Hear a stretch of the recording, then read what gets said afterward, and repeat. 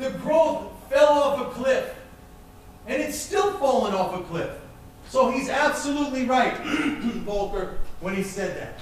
He's shown me the only thing it did is increase the risk in the system. That's it. And enriched people who were involved in this business, which is basically a casino-type economy. All right? Look at this.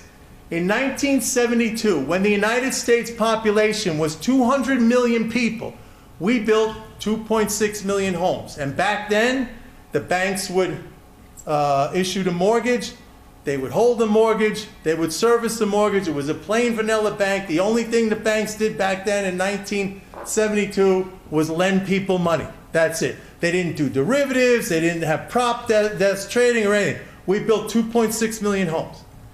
In 2006, at the height of the real estate bubble, when the US population was 300 million, we added 100 million people, what happened? We built 2.6 million homes. What changed? Exactly the same. I'll tell you what changed. The financial sector had become unwieldy.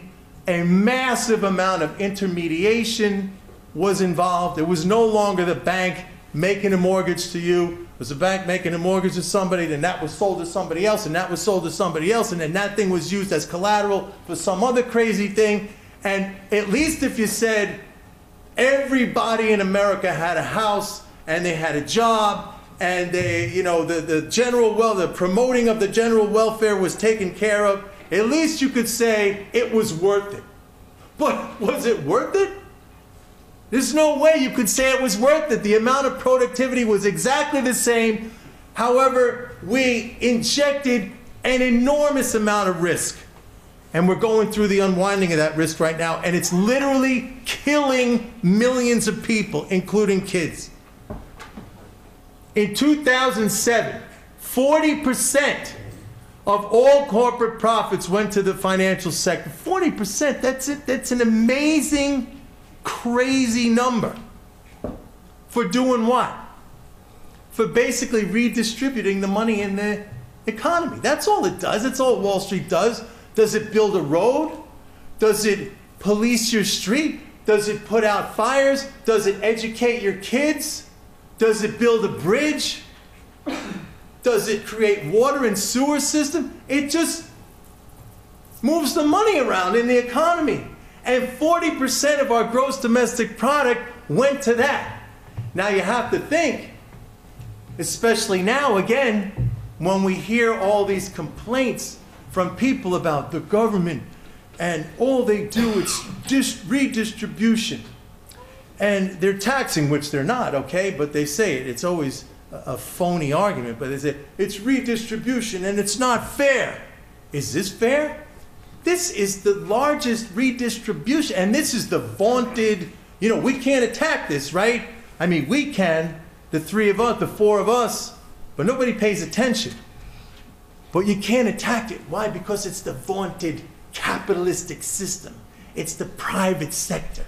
You gotta leave it alone because it knows what to do, okay? And the government is bad and it's terrible and it's horrible. But this is the capitalism at work.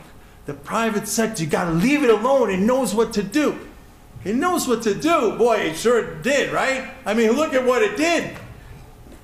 The US has the large, again, okay, what did we get out of it? Like, let's go back to that chart up there. What did we get out of it? Maybe you're right, maybe I'm wrong. Look, I'm all about truth, as I said. I'm like, my thing is honesty. I hate labels, all right? People say to me, oh, you know, you're a Democrat, you're a Republican, you're a socialist, you're this, you're that. I hate labels. Labels are stupid, okay? It's for people who can't think. They have to compartmentalize everything into like a word, right? If you could show me that all this was good and we came out of it somehow with some great results, I'll embrace it, man. You know, when I met Warren Mosler, there's a funny story. I don't want to take up too much time. I know, you know, we're under a time constraint here. I was invited to go to a Bloomberg seminar where Warren Mosler was speaking. And at that point, see, because I learned economics from all the wrong, and it's still wrong, okay? Academic economics is just, it has no relevance. It's ridiculous. It's ridiculous.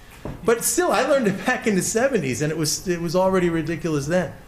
But I remember up at that point when, and you know, I spent 10 years as a Fox News contributor, and then Fox Business, and you know, I used to spout all this stuff like we're broke and we're out of money and the dollar's going to collapse and who's going to lend us money, that, you know, all this wrong stuff. I was like, I had that in me. And I met Warren Molzer, and you know, he's the most polite, patient guy. He's such a sweet guy. And I'm in this room, and I got up. He's talking about, you know, imports are a benefit, exports are a cost. You know, all this stuff like that. And I'm like, what are you, crazy? I got up. You don't know what you're talking about. I was rude to the guy, and he's such a nice guy, and he was patient. He was trying to show me, and you know. But I went out of that seminar. And I went home, and something, it was like, you know, like a seed was planted in my head. And I started to think about all these things, and I'm like, wait a minute. I had it all wrong the whole time. This guy, he enlightened me. And you know what Warren said? We became great, great friends. We talk almost on a daily basis. He said, you know, once you learn that, Mike, your life will be miserable from now on. And he was absolutely right. And I blame him for that. Because it is miserable. Because every day I go through these fights with people, trying to show them, like, that's not reality, dude, what you're thinking there. This is the reality. You try to show them, but they're so locked into their dogma. Anyway, here we go. Wall Street, okay? The vaunted Wall Street. And I have a personal story, by the way, about, I'll just run through this. Goldman Sachs, right? Remember the whole subprime fiasco. Goldman Sachs admits to fraud.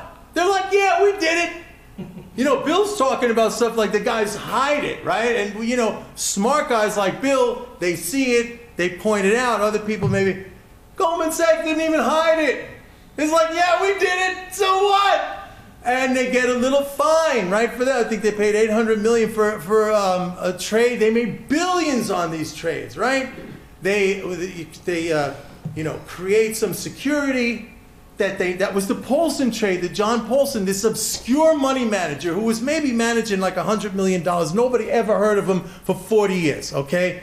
You had guys like George Soros and Tudor Jones and Stanley Druckenmiller. These were like the, you know, the A-list of the hedge fund guys, the superstars. Who knew about John Paulson? Then John Paulson goes to Goldman Sachs and he says, I want you to create a security for me, an instrument that has the most, every single of the worst, shittiest, excuse me, you know, more loans and mortgages in there that you could pot, that you know they're gonna blow up. And I want you to go out and sell that, and I'm gonna bet against that thing. It was a short thing, it was totally rigged, right? And that's exactly what Goldman Sachs did. They created that instrument for him. Then they went overseas to Germany and these little Landesbanks and stuff like that. And they told these people it was great, AAA rated, right? The thing blew up. That's how he made his $20 billion. I'm running out of time. I'm going to tell you a little personal story. 5 more minutes and I don't have to go. So you're doing well. You're doing well. Don't stop now. I'll end on a personal story. I worked for a short period of time, which was not included in my little bio there, at Standard & Poor's, okay? One of the enablers in this whole thing. In 2000, I worked at Standard & Poor's, and I was in their structured finance division. That's the division that rated all of this crappy garbage, this mortgage stuff. And I wrote a piece at the time about General Motors. General Motors stock in 2000 was trading at an all-time high of $80 a share. I wrote a negative analytical piece where I talked about these really way over-the-top rosy assumptions of GMAC, their financing unit, about how they were expecting to make all this money on leases and stuff like that. And to me, it seemed like the slightest little bump in the road, economically speaking, if the economy slowed down, because I'm an economist, I looked at it through that prism, this stuff is going to implode. So the chief auto analyst at S&P, this guy named Scott Sprinzin, he was furious at this thing that I wrote. And we got in this big argument, which eventually led to me being fired. I got fired, all right?